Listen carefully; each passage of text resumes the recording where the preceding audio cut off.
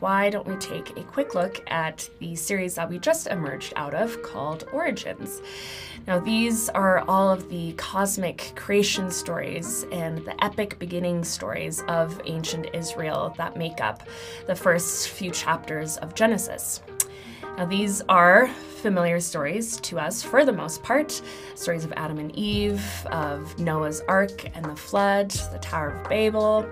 But over the last couple of weeks, we have become increasingly aware that these stories are part of a very large collective memory and collective consciousness, and it often leaves a lot of room for them to be misunderstood. Thankfully, over the last few weeks, Jeremy, Bobby, and Scott helped us to walk through a bit of the strangeness of some of these stories towards the faith that is embedded in all of them, just as the original biblical authors would like us to see. So why don't we take a quick look at some of the highlights from our last series called Origins.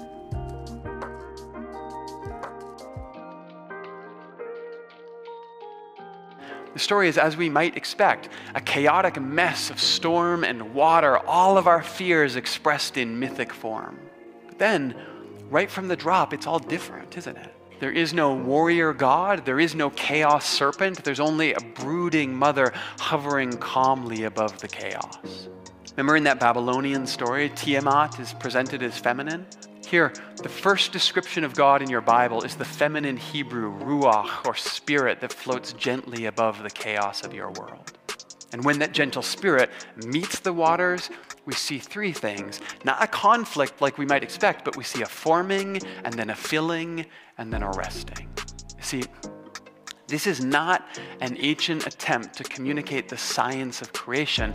This is counter-programming, designed to subvert the narrative of violent domination and bring hope to a frightened world. You ever known someone that you liked, you cared about them, you loved them, and they told you some really good news and you smiled, but you walked away and for some reason you were upset with them? And it didn't really make sense to you, but you felt it nonetheless. That's not facts. That's a story about scarcity that's taken over your experience of the world, and it's telling you that their blessing means less for you. It's not rational. It's a mythology that undergirds our experience of the world. That's why stories like Genesis are important for us. Not because they pretend to answer our questions about science. Of course ancient people thought the earth was flat. It looked flat. Of course they thought the sky was covered with a dome of water. It fell on them sometimes. That's just basic observation. Genesis is important because it offers us an alternative mythology to ground our identities in. And see, this story doesn't even attempt to explain why God prefers Abel, and I don't even think that's the point. The point isn't that God prefers Abel. The point is that Cain thinks that God does. Just like it isn't always true that someone has more, or accomplishes more, or inherits more, and that this somehow makes them intrinsically more than me. The point is that, like Cain, I think those things are true.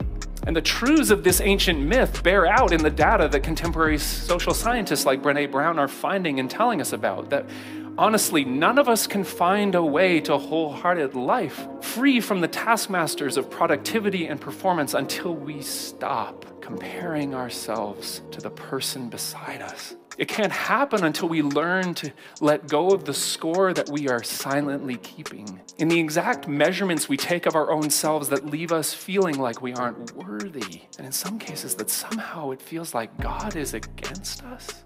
Now, one way to read Noah and the flood is to just stick with this theme of judgment. Those nasty humans, they had it coming. Who could stand for their perversion of creation? And there's justification for judgment in the text, but the craft of the story is doing more than just wagging a finger. As an origin story, we see the flip side of creation. Flood imagery is creation's return to chaos, where in Genesis 1, God put a vault between the waters above and below. Here, that vault collapses. Where in Genesis 1, God brought living creatures out of the land. Here, they die and fall back into the earth. This is decreation, the opposite of life. So much death. Only there's that ark floating on the swelling sea, so not all is lost.